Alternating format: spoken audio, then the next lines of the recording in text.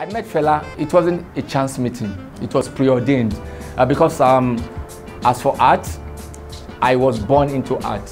I came to the world with art, and I firstly realized my talent when I was like 6 years old.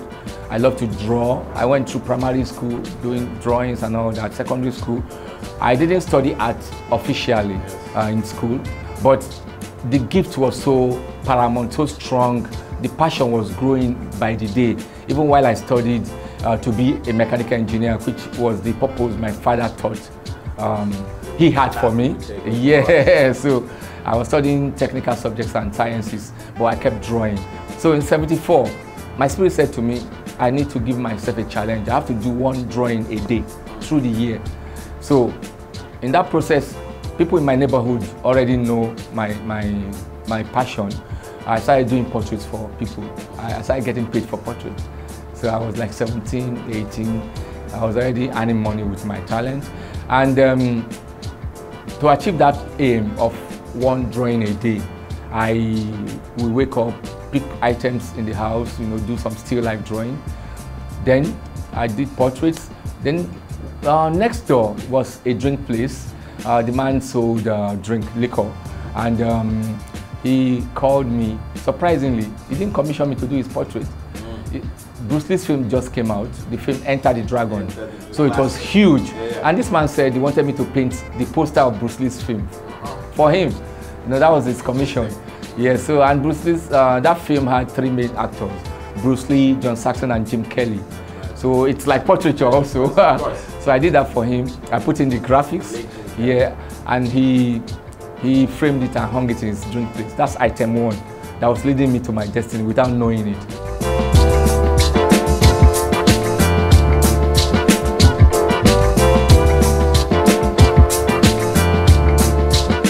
Item 2, Fela released the album called Music of Fela, Fine. I had seen Fela physically for the first time in 1972 in my school compound. I attended Yaba College of Technology, secondary school. So Fela was a member of an organization called Nigerian Association of Patriotic Writers and Artists, that's NAPWA. The acronym is called NAPWA. So they used to come, have their meeting. After the meeting, Fela will give a free show. Yeah, and I saw him, you know, as a student in the crowd. I never believed 2 years my destiny was going to cross. And I had been prepared for the role without even knowing it. So by '74, second item, Fela released the album, Fight. I got a copy.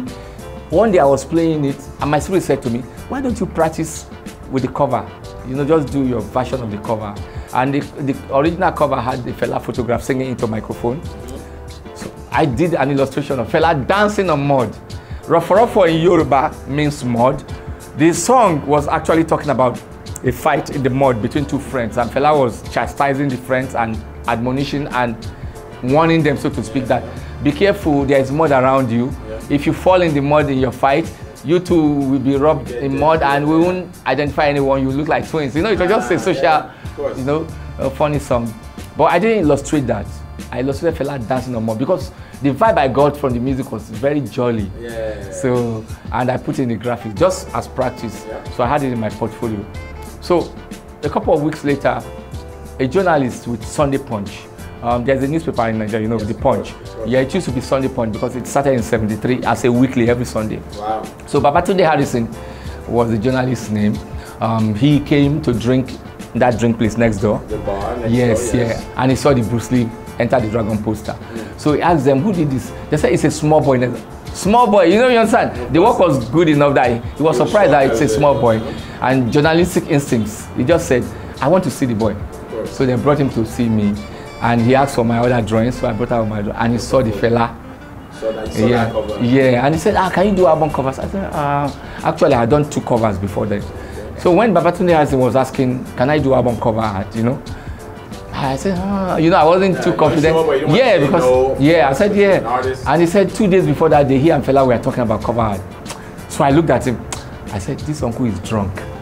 You know, I thought he was drunk. Yeah, because I can't imagine. Does he know Fela, you know?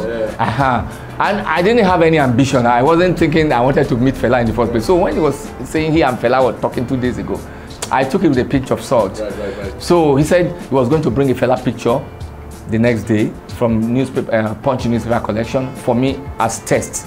Just to see. Yeah, so he would take me to Fela. I said, okay. The challenge was the thing that was attracting me. I didn't care if he was taking me to Fela, but bring the portrait, bring it off. So he brought the photograph the next day. 24 hours, done. My mom was always supportive, so she gave me 5 naira to frame 18 by 24. Yeah, glaze and frame.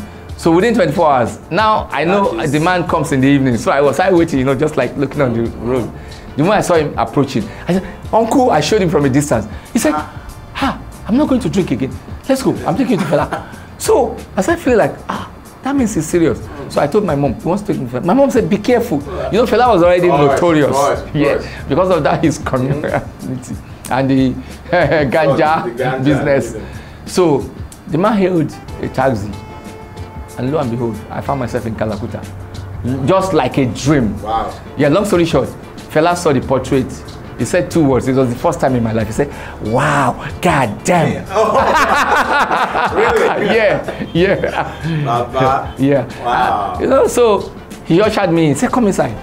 So he said, what do you doing? He said, give me some. I said, Fanta. They'll give me Fanta. Wow. Then he said they should bring out his checkbook. And I'm looking. Yeah. And he wrote out a check for 120 naira. And those portraits I used to do, I used to charge 30 naira. That's a lot of money then, though. Yeah, because the naira was superior to the dollar. Yeah, back then. Yeah, the dollar was 75 cents. Yeah. So he now gave me the check. He asked for my name. He wrote and gave me the check. I checked 120 naira. I was even scared of the money. Like, what? So my spirit said no. So I just gave him back. I said, Fela, no, I don't want money. I give from the bottom of my heart. He was surprised. So he asked for a sheet of paper. A notebook, really, that old exercise book. He tore out a sheet and wrote out, please admit bearer any show free of charge. So I just collected it. That was my visa, my passport visa to Calcutta and to my destiny. Yes, that was the beginning. Yeah, that was the beginning.